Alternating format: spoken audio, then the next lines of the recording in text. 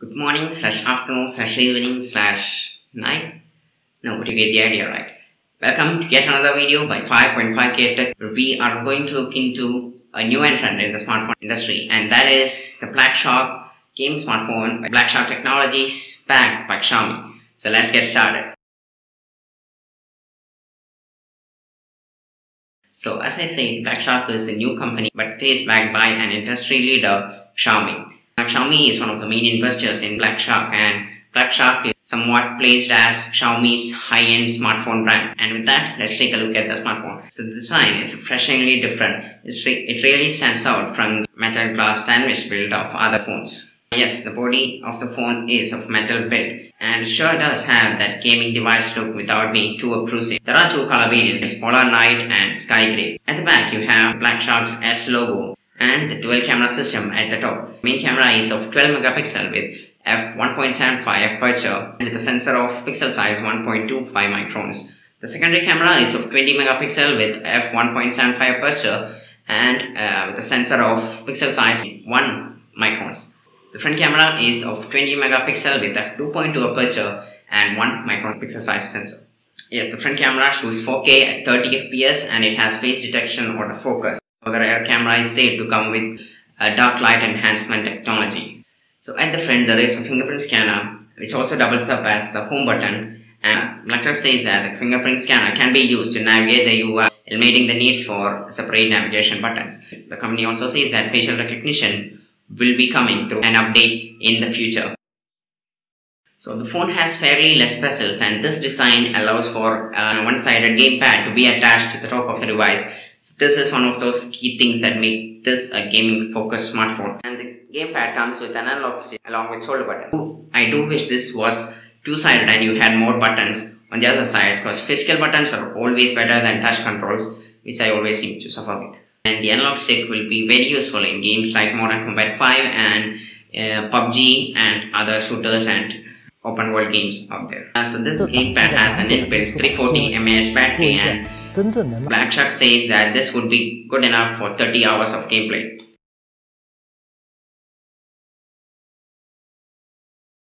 And now to the screen. The screen is 5.99 inches with the new thinner but taller 18:9 aspect ratio.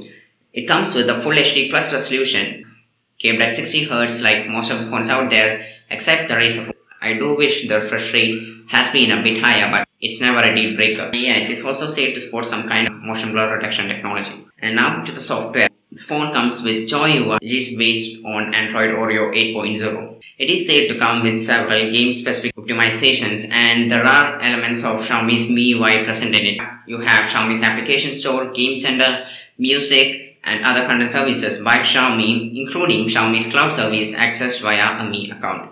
And now to the internals. So at present we are gambling on how a gaming smartphone should be, and one thing that everyone seems to have a consensus on is that the smartphone should have top of the line specs, and the Black Shark phone comes with Qualcomm's latest and greatest Snapdragon 845 chipset, giving you buttery smooth performance, ensuring that even the most demanding games will work at the highest settings possible. And it supports up to 8 GB of RAM. So there are two variants, one with 6 GB RAM and 64 GB internal storage, and the other with 8 GB RAM and 128 GB internal storage. And the phone also features a multi-stage integrated liquid cooling system, so that you don't have to stop your gameplay because the phone became so hot that you had to iron your shirt to make it useful again. That was my story. But yeah, also Black Shark says this cooling system was able to bring down CPU temperatures by up to 8 degrees Celsius. And the whole thing is powered by a beefy 4000 mAh battery, so you don't have to worry about the phone dying on those extended gaming sessions. It also supports Qualcomm's Quick Charge 3.0 technology via USB Type-C, and no, there isn't a headphone jack on this phone. Its main speaker is situated at the bottom, but its earpiece also doubles up as another speaker, so you do get stereo audio with this one. Black Shark also says that the phone is built with a professional gaming mic, so that your gameplay isn't affected when you are using the mic during gameplay. It also has a big X-shaped antenna for better signal reception, so that you always stay connected while gaming. There's also a dedicated shark button on the side of the phone to immediately exit and enter the shark game mode, in which the phone is highly optimized for gaming. game. So the phone will transfer all its resources to the game that you are running so that the gameplay gets maximum performance. And now the pricing. The 6GB RAM is 4GB internal storage is priced at 2,999 yuan, which is less than 32,000 rupees or $480. The 8GB RAM 128GB internal storage variant is priced at 3,499 yuan, which is close to 38,000 or around $550. The gamepad is sold separately at a price tag of 179 yuan, which is less than 1,900 rupees or less than $30. So with the pricing, it is the cheapest device till date to support the Snapdragon 845 processor, and also the pricing puts it in direct competition with the upcoming OnePlus 6.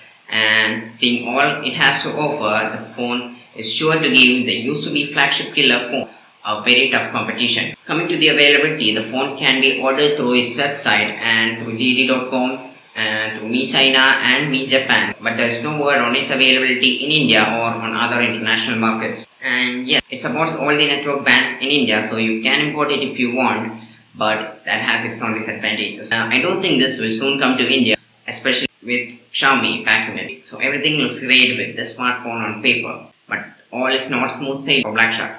This phone was launched on April 13th, and on April 20th, this phone reached consumers' hands. By April 23rd, customers started complaining that the screen developed touch abnormality when slid slowly. But Black Shark engineers, after inspection, reported that this was just a software issue and will be fixed on an OT update, which was to be available from April 27th. But I have no news on whether the update was rolled out or whether it fixed the issue. But I do think that this is a minor issue and it will definitely be fixed by an update. It's not something to worry about. And with that, we have come to the end of the video. So if you like what you saw, please hit that like button and do consider subscribing. Peace. No, that's empty PhDs. See you next time.